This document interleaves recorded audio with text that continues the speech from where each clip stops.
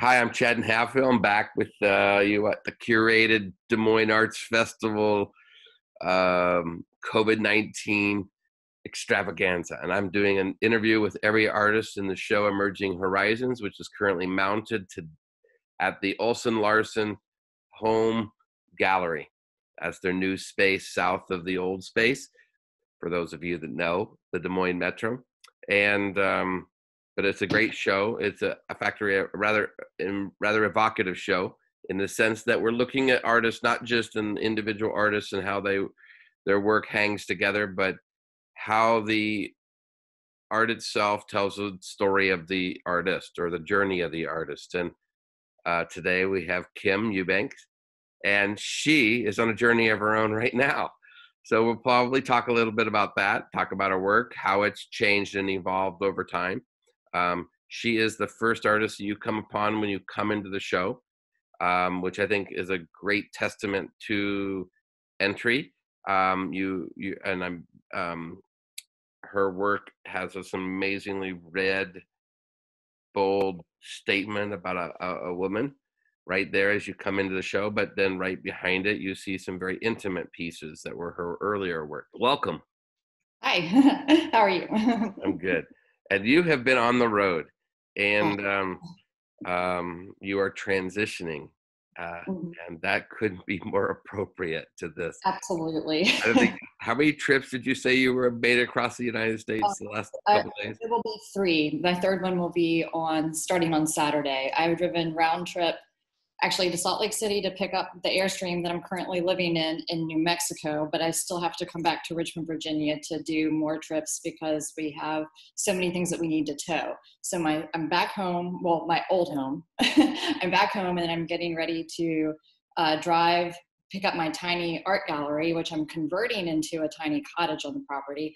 And that is here. And then I'm driving to Minnesota to get my kids. And then we're going to slowly make our way down to Santa Fe, where we will live permanently in about by the end of July 30th. So it's been a whirlwind, but I just did Richmond to Santa Fe to Richmond, and it in 8 days, and I was only there for 2, and it's a 2.5-day drive. So yes, things are a little squirrely here, and my studio is all packed up. Half of it's here and half of it's there, and we're taking the last load Saturday. So we'll call that the Artist's Challenge. I dare you all to do 3 trips cross country in the matter of a few weeks. Yes. And you too will have joined the ranks of all the festival drivers and those of us who pick up and move. Right. Because we want to. Exactly. Or rather, it's like doing art shows without the art or the incomes. I mean, I'm used to driving that much, but yes, this is different. I'm driving my stuff instead. absolutely. So, but I think it's a really good way to introduce your work, because work is about or your work in particular, as we talked earlier this spring, has a lot of evolution. You started out as a metal artist and with jewelry, if I recall correctly from the conversation. We have a couple of your earlier pieces, which are rather symbolic in this whole journey as well. And that use of metal and your even further evolution of the figurative form and the female form, and frankly, for the human condition, all seem to work together in this journey. And here you are, picking up, unrooting, and resetting down in another part of the country. So perhaps you can share how you see what you're doing now relates to some of your earlier work, and just more of a narrative about how you've come to where you are as an artist. And then we'll talk more about the art itself. But I think it starts with context, and this is a great example. Right. So yeah, I started out as a jeweler, and that was also picking up and changing my life. I moved from my small mountain town that I grew up in to a big urban city, and went to art school and majored in jewelry making, and made and sold the jewelry on the road. And the jewelry was all about silversmithing, and there were a couple of more figurative pieces. I kept trying to make figurative pieces with the jewelry, and I was hindered by the material, because it's really difficult to make figurative pieces out of metal, especially Yeah. teeny tiny ones. And so once I started developing a larger wall mounted body of work, they were geometric and gridded. It was a body called the Metal Quilt. And I have a small piece in the gallery there that shows me trying to experiment with breaking the female form into almost like a mosaic style piece. And I can't quite get away from trying to represent in metal. So once I kept doing my evolution and going through all these different materials, I guess you could say maybe I have a little bit of artistic ADD, which I don't think is a bad thing necessarily, because it means that I'm able to like experiment and manipulate different materials. And that's what's always been the most interesting to me as an artist, is being able to take this material that is a raw thing and turn it into something that a lot of people think is attractive. And I think that that is what keeps me going, if you will. And the fact that I have done, printmaking and metalwork and painting, but now like I sort of wish that I would have discovered painting a long time ago. I have a little bit like, gosh, but at the same time, I don't know that I could be the painter that I am had I not had all that background with metalwork and material and manipulation.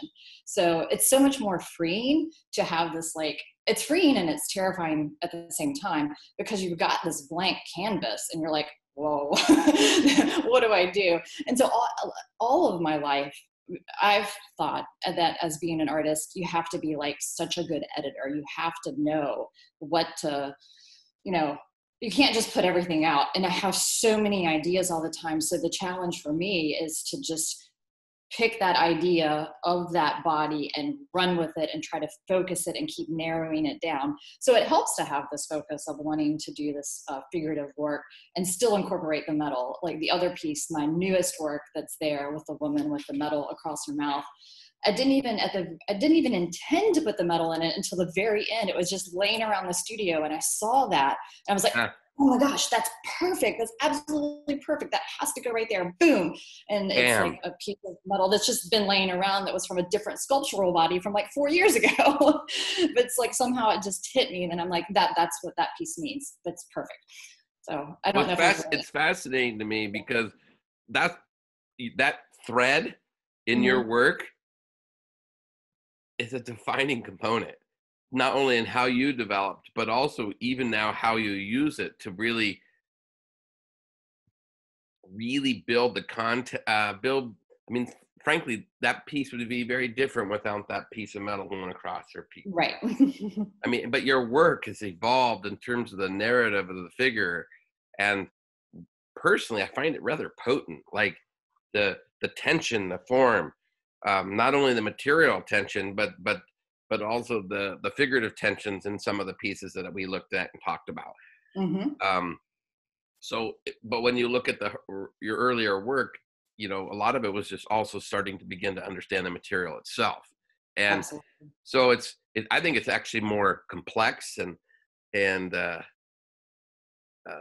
I don't know if I would go so far as to say evolved, but that's what we're doing all the time, right?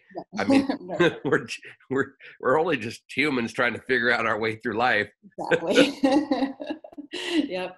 Art, like life just evolves, and I just keep changing because that's life. There's the only constant is change. So that's what we do. We change. Well, one of the things that was was interesting to me as I look at the show, and I've been talking to artists that. So many of them have changed, their work changes during these pivotal times, whether they have gone through a divorce or an illness or a big life change. We have a way of adapting.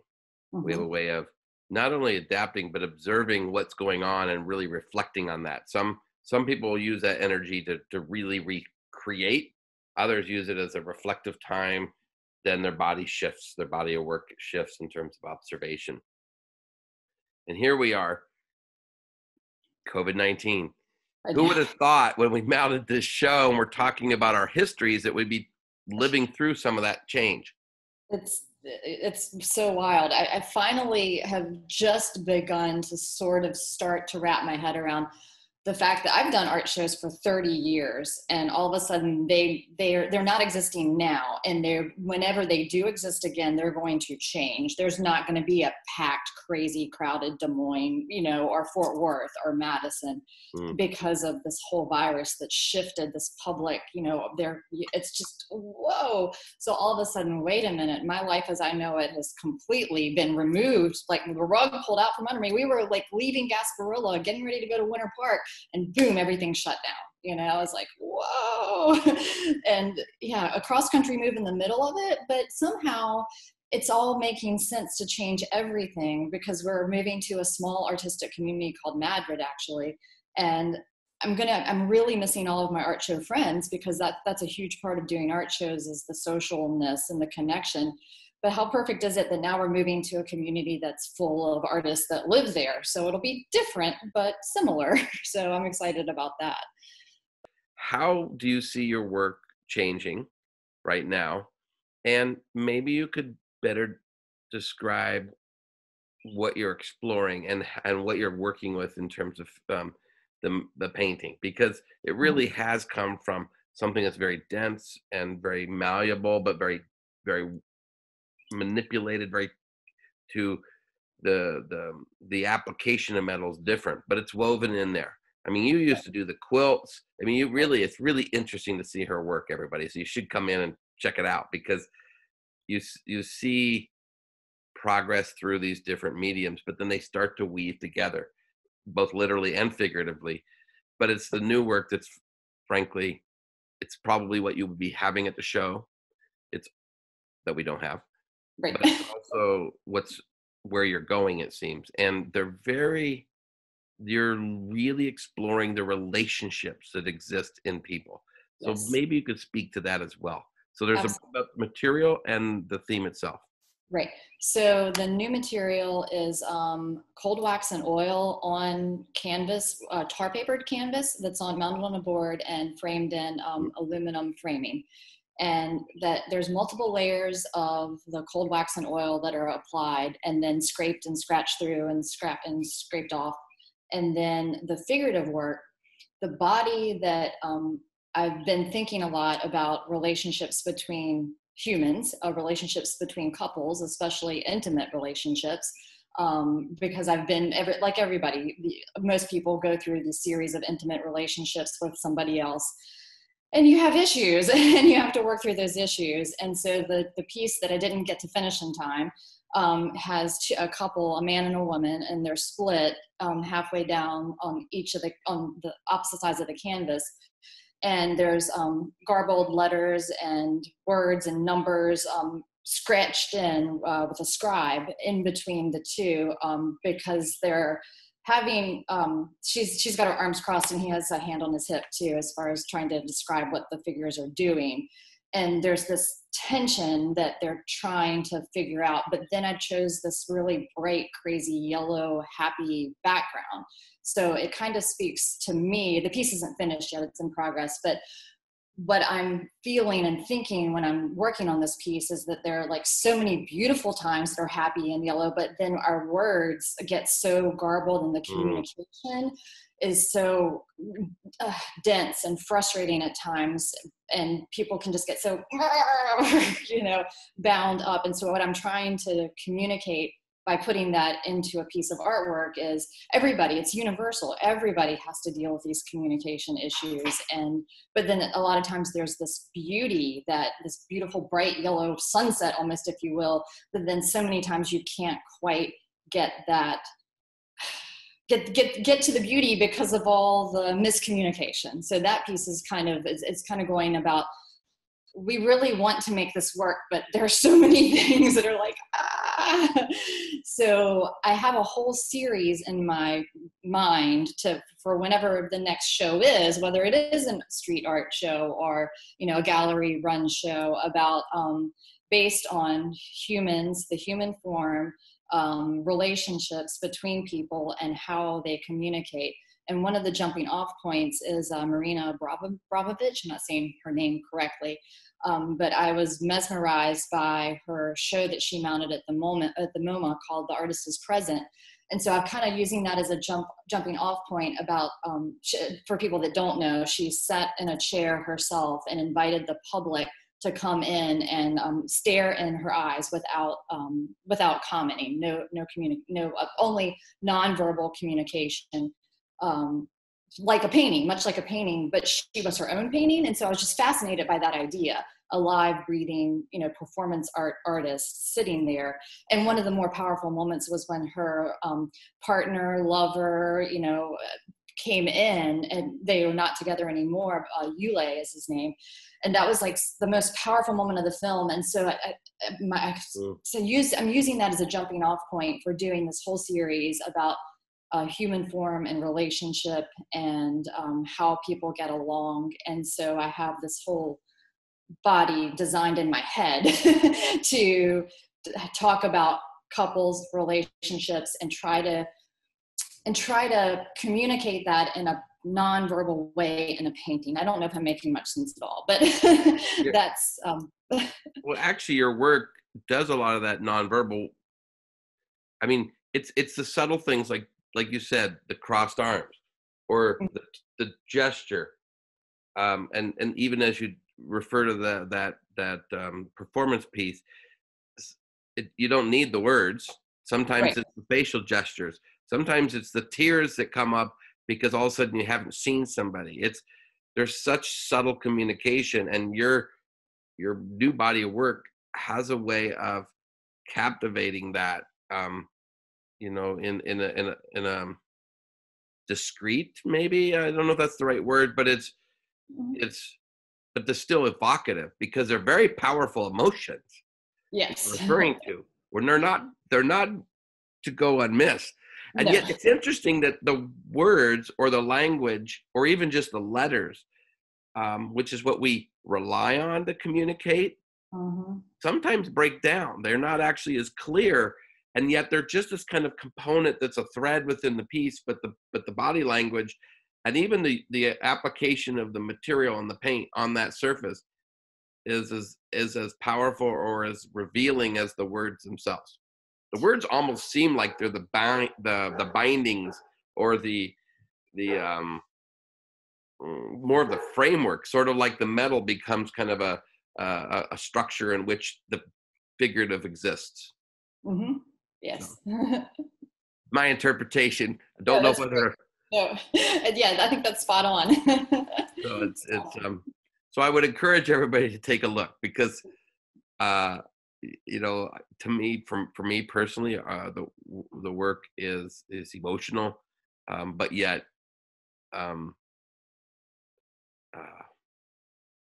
engaging. Like, I mean, I like work that takes you somewhere. It kind of I don't just want beauty. I want something that pulls you into significance of my. I mean, but I also like it when it kind of pushes me a little bit to think about things. I think your work does that. Oh, great. Yes. So maybe we'll close with this. So partly because I'm intrigued with the title, and what do artists are emerging all the time. I think the idea of emerging artists it's not just young artists. I think if we're really serious about artwork and ourselves and what we're exploring, we're constantly on the search for new information. But this idea of emerging horizons kind of rose out of this show. What's your thoughts on that title when you heard it, and what do you think of the show, and more just the context of where you're going as an artist? Yeah. Okay. I think it's a fabulous show. I was able to watch the video walkthrough that you did. It was fantastic, and I'm honored to be with so many amazing artists. I know several of them personally, Brianna and Chris. They also have had a lot of evolution and change, and I think that you guys did an amazing job picking, some really great festival artists that have grown and changed so much. I think it's an amazing show. The title Emerging Horizons it's perfect. It's so apt, because that's, like you said earlier, that's what we do as artists. And I think that's the core of who we are, is we're constantly looking for that next thing that we need to do to communicate, to get out our vision as artists, and how we all the artists in the show, and every artist too that does Des Moines and all the big shows, we're constantly evolving and emerging, because that's all we know how to do. We can't not do it. I mean, I don't know how to describe that, because I think any, artist is driven to create. And we also have the challenges of most of us, I don't want to speak for everybody, but everybody is trying to make a living doing this too. So we also have those structures, that we are wanting to create what we need to create for our heart and our souls. But at the end of the day, we've got to pay our bills and eat food, and somebody, so what's that balance between somebody wanting to hang something that might be a little more evocative or provocative on their wall? Can we actually make what we want to make and sell it? And so that's been really interesting for me as I've been developing this body. I'm like, maybe somebody doesn't necessarily want to have this, huge woman with a piece of metal across her mouth, because that's a little edgy, right? Do you want to live with that every day? Maybe, right? Maybe not. So, but that has been part of this body that I'm like, okay, I've done this a really long time.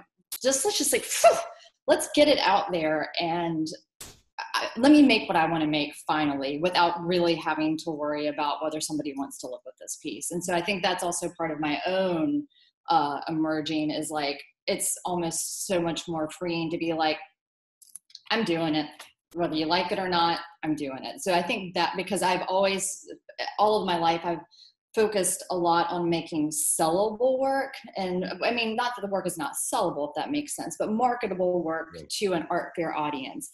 And this time I'm like, take it or leave it. This is what I'm making. So I think that is pivotal for me as an artist, being like, I'm going to do what I'm going to do. I'm going to do what I want to do. Take it or leave it. That's a bold place to be. Right? Yeah, well, you know what? You're moving across the country. You're making the art you want to make. You're saying, hey, I'm going to leave behind this house. I mean, it's all intertwined, because we're always looking for how to there's the business aspect of what we do, and then there's the passion. And I think in many industries, particularly as the artist becomes entrepreneur in many ways, it's a hard place to sit. Mm-hmm. You're sitting in the house that you're about to sell. You're moving into a tiny house. You're rethinking your own living environment. Mm-hmm. I'm actually amid many of those changes myself. I think it was you that we talked about, your husband or your partner is a contractor. Is a contractor. Right. So that's what I do. I live to make beautiful things, but I do them in people's homes. But I'm committed to the arts. I'm committed to the creativity, but I'm also, I love your boldness, because it's like, at some point, you've just got to go there. And I'm asking those questions. How important is house to me right now? My whole life has been dedicated to making house better, to making the home space, to improve how it's made. But at some point, I want to push the edge even further. And it's that edge that I like to walk on. I know, it's great. But you got to figure out how to find where's the income going to come from, or you reduce your expenses to a point where, so I'm off grid. Yeah, I'm going to have no utilities. I mean, we just literally put in our well over the weekend, and so we've got a generator running it now, but eventually it's going to be running off of solar as soon as we can get all the money straight to run the well off of solar. So yeah, we're reducing expenses to basically nothing. And part of our project is that we're going to be building our own little mini Taliesin. We're going to build all these little mini cottages. And so, yeah, our focus now is designing sculptures to live in, basically. And so it's going to be fantastic. A whole new life change, getting chickens and dogs and a goat too. So completely leaving the city of Richmond behind and moving to a community that has 300 and now 4 people in it. Well, Kim, I thank you for taking time on your busy trip. Safe journey. Thank you. Great We'll chatting with you. Yep. we'll, we'll look forward to your return to the shows after Yes. you've settled in with your goats and your chickens and your solar panels. Right. Exactly. Well, nice chatting with you and have a great day. Thank you. Thank you so much.